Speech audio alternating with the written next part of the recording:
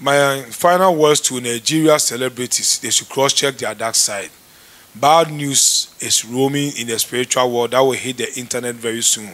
All those beings are still alive. They are having bad dreams, but they are not following their dreams. They think that their prayers will cancel the dream.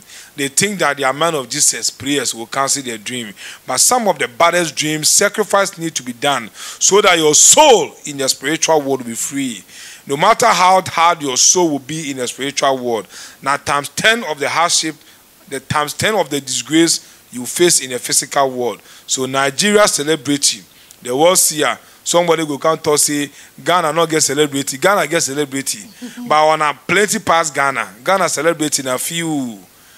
Everything will happen for Ghana here. The world seer at the talk I know. If you not there, I know you can't talk.